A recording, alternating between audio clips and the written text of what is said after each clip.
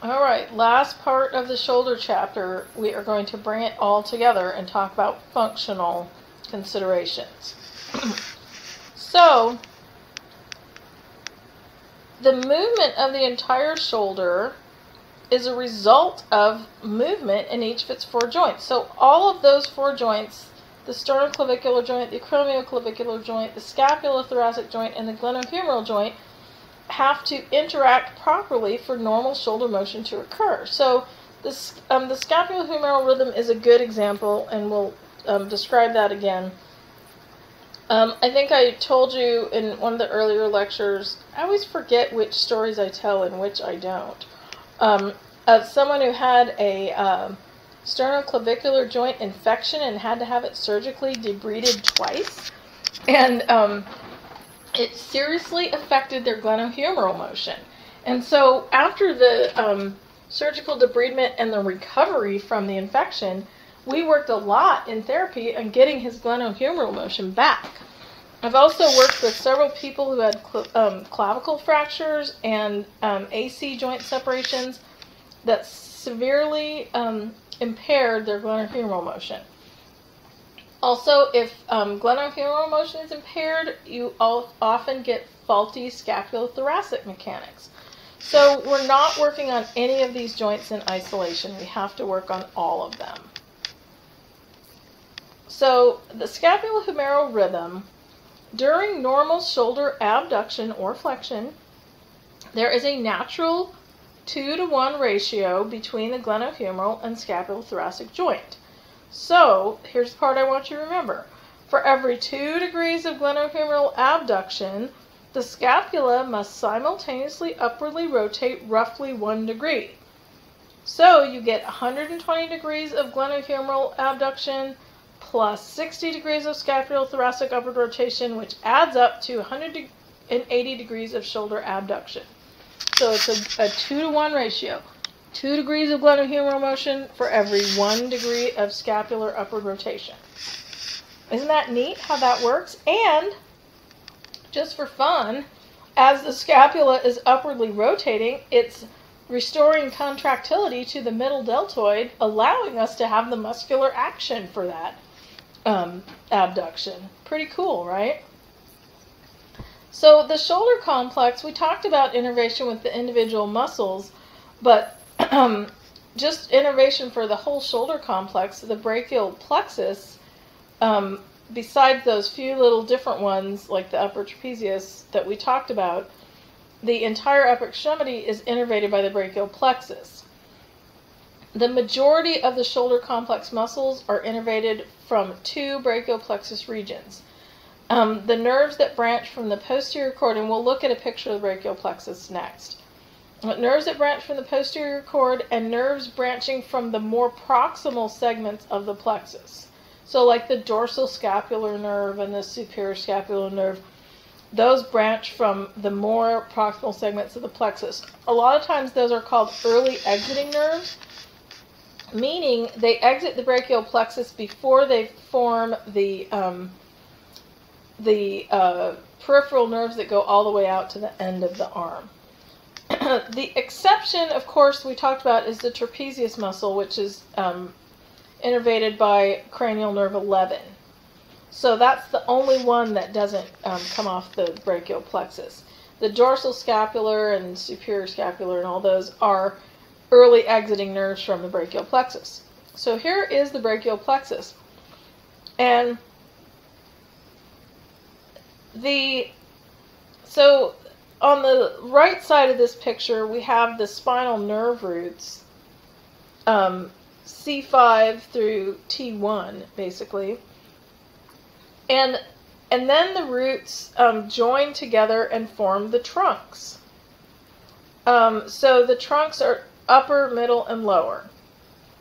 And there are some, you can see some of the early exiting nerves. So the dorsal scapular nerve exits in the root section. The suprascapular nerve exits when it divides into trunks. After it divides into trunks, then it goes into subdivisions, anterior and posterior, and the anterior and posterior are mostly its relation to the brachial artery. Then it divides into cords, and then it goes out to the peripheral nerves. And so the cords are lateral, posterior, and medial, and then the nerves are musculocutaneous, axillary, radial, median, and ulnar. And I think of the peripheral nerves as MARMU. So it's musculocutaneous, axillary, radial, median, and ulnar, MARMU. If you want to think of it that way. So when we talk about the muscles lower down in the arm, they all get one of those 5 peripheral nerves. So I think that's all I'm going to say about the brachial plexus. There are some mnemonics for remembering the brachial plexus. It's usually roots, trunks, divisions, cords. I'm not really going to quiz you on that, but it's nice little information to know for when we start getting into upper extremity orthopedics. So this is kind of just your introduction to that. How's that for skimming over something? Okay, so I talked a little bit about how the good scapulothoracic alignment is having it slightly elevated because we want the glenoid fossa to be oriented in an upward direction. So if you have weakness of the upper trapezius or paralysis of the upper trapezius, over time it's going to lead to a depressed or downwardly rotated scapula. So in this picture, that little wire that's going down to the top of the glenoid fossa, top of the scapula, is meant to represent the upper trapezius. So in picture A, this is how it's supposed to be.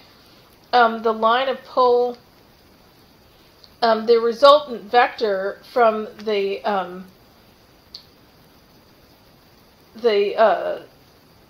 different lines of pull pulls the head of the humerus into the glenoid fossa. When the glenoid fossa turns downward and it's depressed, you get a less strong line of pull. You change the vectors. So a chronically depressed clavicle can eventually lead to superior dislocation of the sternoclavicular joint. And a weakness of the upper trapezius can lead to subluxation of the glenohumeral joint. You'll see this a lot in people who have had strokes, and that's affected. You'll see people with subluxed shoulder joints, and a lot of times they have to wear a device to help support their shoulder because they lack the innervation to the muscles to keep the shoulder, keep the head of the humerus against the glenoid fossa. So it's pretty important structural stability, and you see it commonly in the clinic where people have that subluxed glenohumeral joint. And that can cause pain and movement problems. So people after CVA already have a lot of problems, and this is just another one of them.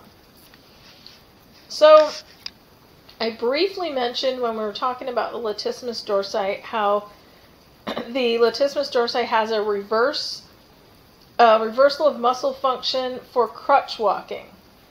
So the reversal of the shoulder depressors can be really useful clinically because thorax elevation or trunk elevation is useful for a lot of activities.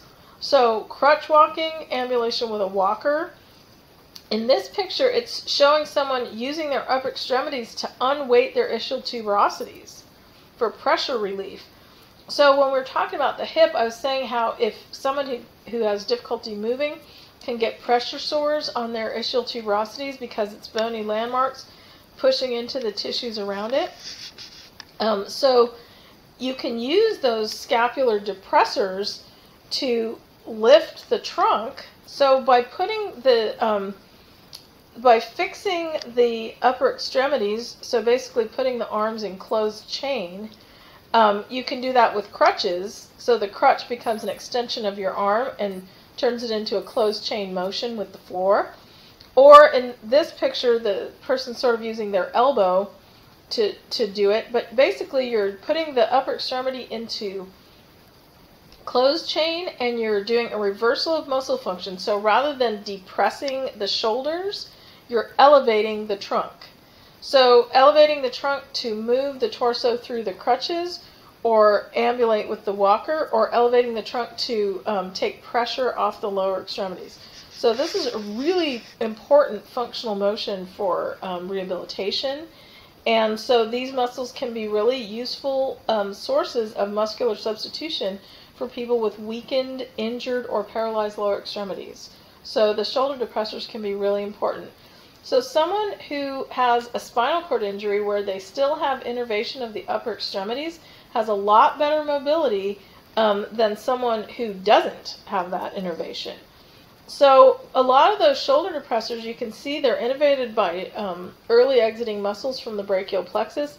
So the lower your spinal cord injury, even if you have a cervical injury, the lower it is, the more functionality you're going to have in your upper extremities and the better chance you have of having good mobility. So the scapular winging refers to the medial border of the scapula lifting away from the rib cage, and it's a sign of serratus anterior weakness.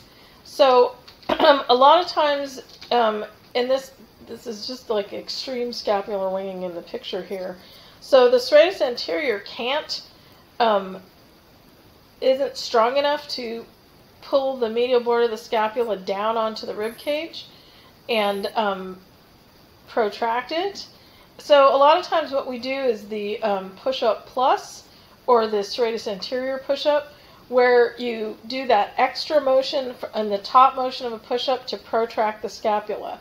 It exaggerates that final phase of the push-up and engages the serratus anterior to do additional protraction of the scapula at the end phase. A lot of times you have to do this on the wall to begin with because people are not strong enough to do it from the floor. But we can look in the lab and see who in the class has winged scapulae and who needs to do push-ups with a plus. I worked with a guy one time who had surgery for neck cancer, and they nicked his long thoracic nerve, and so his serratus anterior didn't work, and he had serious scapular winging. So because the nerve was damaged, we couldn't strengthen the serratus anterior, so we had to work some of the other muscles to, even though the serratus anterior is the major protractor and prevents winging, you could work on other scapular stabilizers to stabilize the scapula as much as possible. It was never going to be normal, but we could stabilize his shoulder as much as possible. So that long thoracic nerve innervates the serratus anterior, and if that is compromised, you're going to get scapular winging. It also, scapular winging also prevents smooth movement of the scapula on the rib cage, and so that's its functional importance. So the shoulder adductors and downward rotators can work together to help control scapular motion. So resisted shoulder adduction, like a pull-up or a row, requires the interaction between the glenohumeral adductors and the scapular downward rotators in order to stabilize the scapula to get a good rowing motion. So a lot of times, I mean, those of you that are personal trainers or Pilates instructors might tell your clients to retract their scapulae as they pull back, as they row. And so that is helping you engage those scapular retractors and downward rotators to give you a stronger adduction and extension and control your scapular motion. Kind of cool.